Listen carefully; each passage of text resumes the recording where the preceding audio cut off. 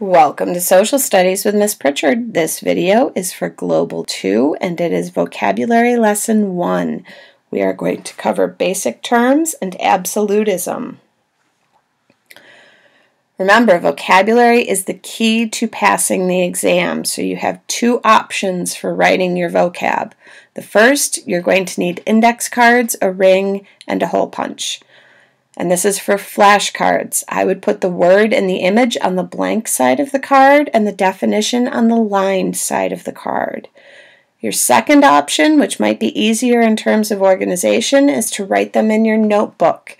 I would fold the pages into 3 separate columns, put the words in one column, the definition in the second column, and an image in the third column. All right, let's start at the beginning. Prehistory is the time before written records. History is the time after the creation of written language. In other words, the events are recorded. And this can be different for different cultures because writing developed at different times throughout the world, and in fact, there are still some cultures today that do not have a written language. They have an oral tradition, and all the stories are passed by word of mouth. Social sciences, along with history, you have political science, that is the study of governments and power. Anthropology is the study of human development. Archaeology is the study of artifacts, and remember, artifacts are man-made objects. Geography is the study of the earth and its environment. Economics is the study of resources and how they're used. And sociology is the study of human interaction.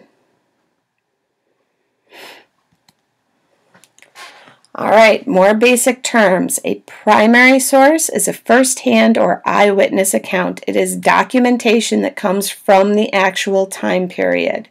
A secondary source is a second-hand account. So it's a story told to somebody else, or it's documents based on primary documents. Climate, that is the weather pattern for a region. Longitude, those are imaginary lines circling the globe, and they measure distances east and west of the prime meridian and the international dateline. These are the lines that set our time zones. Latitude is also imaginary lines circling the globe, but they measure distance north or south of the equator, and that's what helps us determine what the climate for a region might be. The farther north or south you go, the colder it is. The closer you get to the equator, the warmer it is. Topography is the study of the surface of the earth. Is it mountainous? Is it deserts or plains? Are there rivers or canyons? What is the land like? That is topography. Think of it as the top of the earth.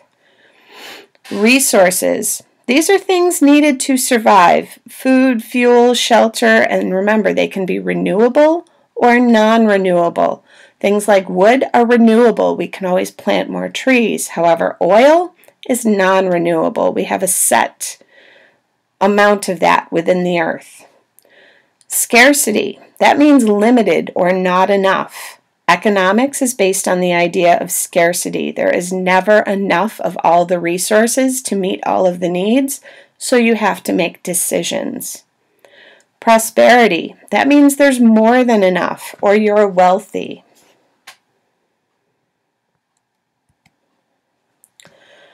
On to the English Civil War. At the start of the English Civil War, it is a fight about absolutism and divine right. Absolutism is the belief that the king has total control over the country. Divine right goes along with that with the belief that God chose the king or queen to rule. Charles I of England is He's the English king from 1625 to 1649, and he is the first European monarch executed by his people. Oliver Cromwell was an English Puritan member of Parliament and the leader of the Roundheads. He had a strong belief in democracy, and he fought the English Civil War to establish democracy in England. However, he rules it as Lord Protector of England from 1653 to 1658, where he is pretty much a dictator. Parliament. This is the legislative body in the British government. It's similar to our Congress. They're the ones that pass laws. The Magna Carta. That's a document signed by King John in 1215, and that guaranteed the rights of English citizens, the biggest being habeas corpus. That is the right to be brought before a judge and have written proof of the accusations and to face your accusers. So that meant that if somebody was accusing you of a crime, you got to see them face to face and challenge that accusation. Constitutional monarchy is what is eventually established, and that's a democratic form of government in which the monarch's powers are limited and they rule with a parliament.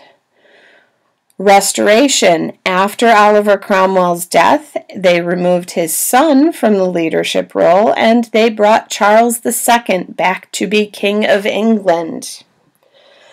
The Glorious Revolution. This is the bloodless overthrow of James II.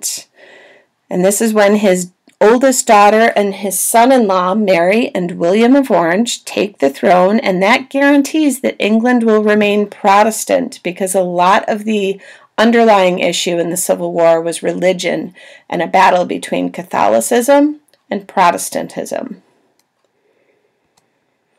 Other absolute monarchs you need to know about are Philip II. He is the ruler of Spain during the Spanish Golden Age. Louis XIV is an absolute monarch of France, also ruling during the Golden Age. Peter the Great was the Tsar of Russia, and he's credited with modernizing Russia. Catherine the Great rules after him, and she is known as an enlightened despot because she took a lot of the ideas of the Enlightenment and tried to incorporate them into Russian law. Henry VIII of England is the King of England. Elizabeth I of England is a Queen of England. Then there's Empress Maria Theresa. She is Austrian. And Frederick the Great is King of Prussia, which is part of Germany today. All right, don't forget to find images for all 35 words. You can cut and paste from online or you can draw them yourself. They don't have to be perfect. They just have to be a picture that you can link in your brain. And remember, the more color there is, the better.